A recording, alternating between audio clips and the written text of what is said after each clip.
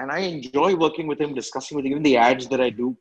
I think he comes up with gems every now and then. He adds whacked out stuff.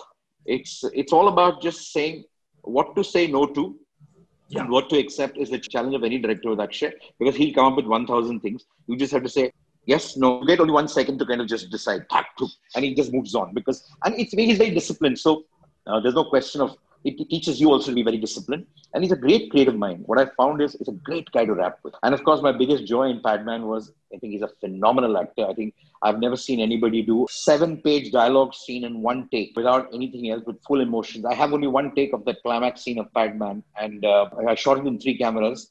So therefore, you have cuts. But I don't have any other take. He just did the whole thing from the heart in one shot. And I've never seen that happen before.